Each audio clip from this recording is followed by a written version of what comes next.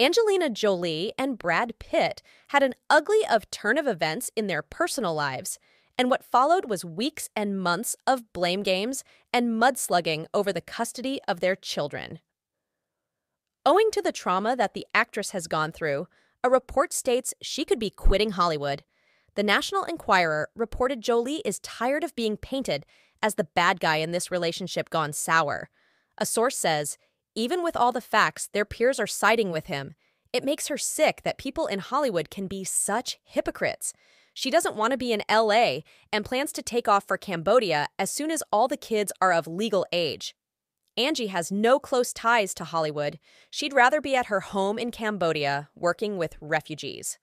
Brad Pitt had accused his ex-wife, Angelina Jolie, of seeking to inflict harm on him by selling her 50% stake in their French vineyard to a Russian oligarch with poisonous associations and intentions.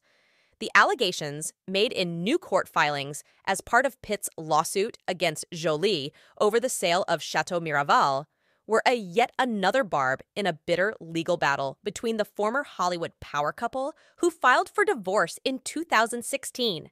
Write down your thoughts on this in the comments, and don't forget to subscribe.